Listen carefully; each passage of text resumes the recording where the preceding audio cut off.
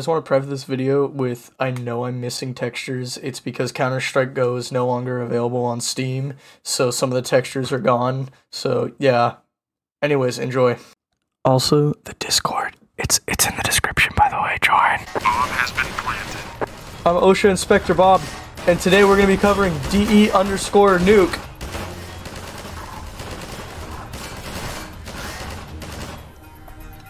Terrorists win. So to start us off, we're going to spawn at the CT spawn. We do notice that there is some proper signage on the wall for high voltage. I don't know why there's tires there in front of that forklift, but still not an OSHA violation. We look at the giant nipples in the sky, and that door's locked, but it doesn't really have any labeling, so we don't know if it's serious or not.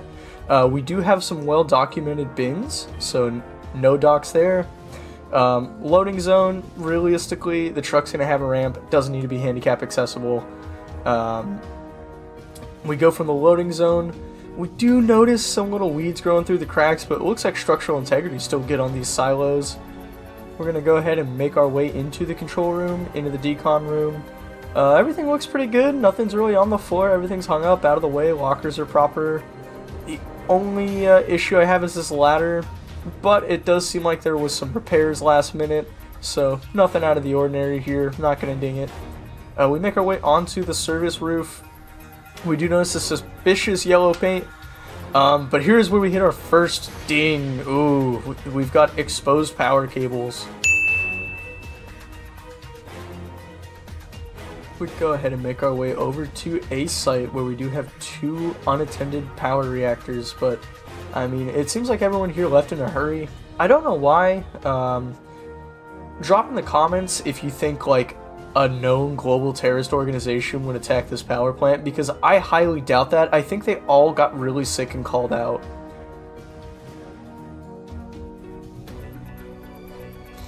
We do notice the proper signage as well as floodlights just in case there is an emergency at the power plant, like, you know, it loses power, but how does that happen? How does a power plant run out of power? We go ahead and make our way over to the loading bay. This is kind of a transition between A site and B site where they can load the reactors into A site and then transfer them down to B site. Clipping through this garage door because I phased myself into the size of an atom. Nothing out of the ordinary. We do have some proper handrails just to make sure no one falls in the way of the track. Do not do what I'm doing in the video where I just walk in front of the track. But oh, did you see that box? That box is in the way of the track. That's a ding. We make our way over to B site. We do have a proper fire extinguisher with signage as well as danger high voltage signage. We do want to watch out for electricity. I mean, this is a power plant. We get on to B site where we see the nuclear reactor. Nothing too crazy is going on over here. We do have some properly marked floor panels just warning you that it could fall. You know, because it is moving, you could fall into a giant vat of nuclear water. But like, who's died of nuclear energy? Nobody. I'll wait in the comments for somebody to at least name one person. I have yet to hear about it. You know, nothing bad ever happened in Ukraine in the 80s regarding nuclear power. You know, I think what happened was someone was just on TikTok and they didn't hit a button in time, you know, a quick time event. So I don't really think anything bad happened there. I think it was just, you know, TikTok's fault, as the boomers say. Some more proper signage. Ooh, there's our third ding, another loose wire. There's violation number 4, some more loose wire. Ooh, and then there's violation 5, man-sized vent grate in the middle of the walkway. And what is that? Another loose wire? We enter the suspiciously man-sized vent, and we see another vent grate. That's OSHA violation number 7. After inspecting some of their operating facilities, you know, nothing of note there. We do have some gloves in the sink, you know, for cleaning off that radiation. And then I do see these tank tops, and I'm starting to think maybe this place is only run by Italians. Look at those pristine tank tops, and don't tell me that they're making some mean pasta at lunch. We make our way back upstairs, disregarding the wire in the vent that we already caught. You know, just some standard old doors that don't open to nothing or signage. Some pipes, nothing of you know, note. Some more proper signage. Proper signage there for the waste bin.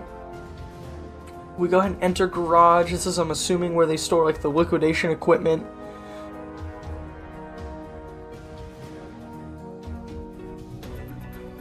Oh, sorry, I had a stroke there. Yep, no, nothing.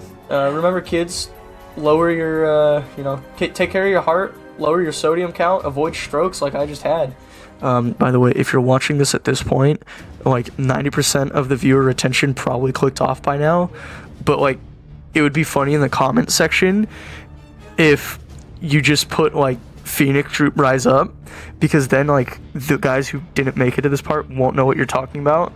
And just like the last video, if someone asks like, why is everyone saying Phoenix Troop Rise Up, just say El Bozo watch vid, and then timestamp on purpose the wrong part. So as we were you know, going through, I look into the gates of heaven right here. Nothing too crazy here. Ooh, violation. We got knocked down chain link fence. That could be a tripping hazard. What are they thinking? Some suspiciously gnome-sized paint over here with a pallet jack. Nothing of note. I mean, really, this part of the facility just kind of seems old and run down, like they're going to demolish it anyways. Coming back here, nothing really much of note. Ignore that car that hit the fence. I mean, they're not even licensed, so I can't even, like, ding them on that. More gnome-sized paint on the left. Fire extinguisher, which is always good, in case the gnomes try to rise up. We get to the service ladder. I think they put it, like, just covered it in olive oil, because I cannot get up this thing. And this one time, me and my uncle, we wrestled naked in olive oil, and I had the same problem. I couldn't get a hold of him. Like, he was winning by a large margin. You know, still struggling here, just like I did when my uncle naked oil wrestled me.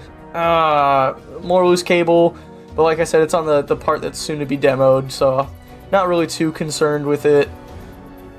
Looks like they got some proper HVAC. Shout out to you know, Counter-Strike's HVAC company. They're doing an immaculate job here. More loose cables, like I said, part of the demo building.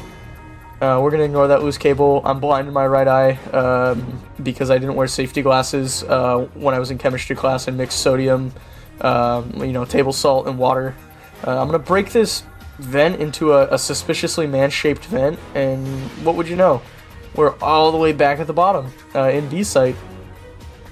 So I think that pretty much sums up, you know, the workplace over here at DE Nuke. They were pretty in check. One of my lowest so far, sitting only at 8. And have you ever wondered yourself, like, what are they hiding in, you know, over here? So I phased through the wall again by shrinking my atoms. Nothing too crazy. So I decide, you know, I'm kind of getting hot in here, so I go for a swim.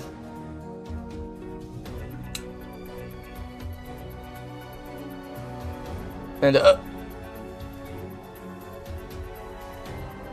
so I kind of got, you know, upset that there wasn't a lot of violations, so I decided to hit this and see what happened. And how does Nuke stand with Osha? I give it 8 out of 10 Osha hard hats. Cause you're gonna suck this cock! You're gonna suck this cock good! You're gonna suck this cock clean! Right now! Yes! Yes! Yes!